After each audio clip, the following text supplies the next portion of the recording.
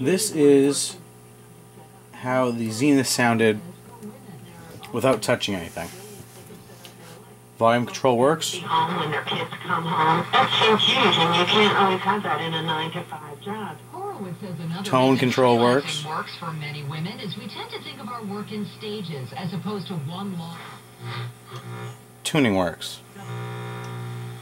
I'm going to tune into WBZ here in Boston.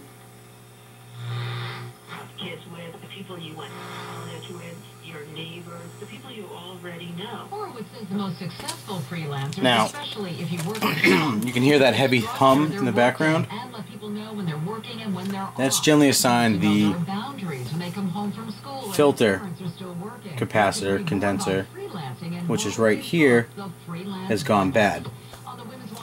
This radio uses a multi-can capacitor with 3 different values, 80, 60, and 40 microfarads at 150 volts.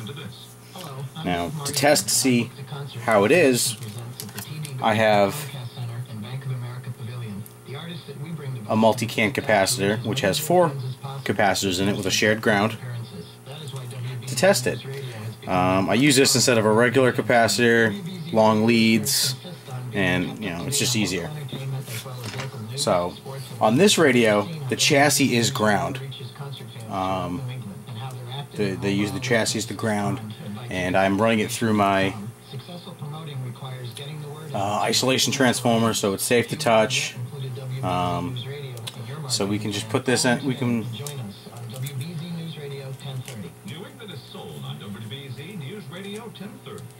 can put the black ground anywhere we want on the chassis, and then we find the correct pin for the 80 microfarad cap inside. We get some more volume out of it,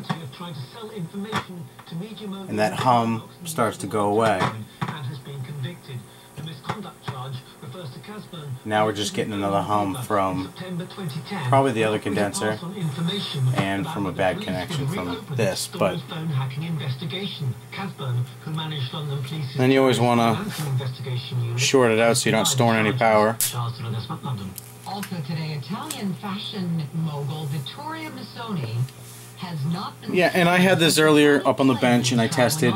I have a couple other multi-can caps that I used. I used 2 of them and a bunch of test leads to go from ground to each pin, 80, 60, and 40. And hum was all but eliminated, and aside from normal AM hum, and also volume, and thus from that voltage was increased across all points. So we can basically determine that the filter capacitor is bad.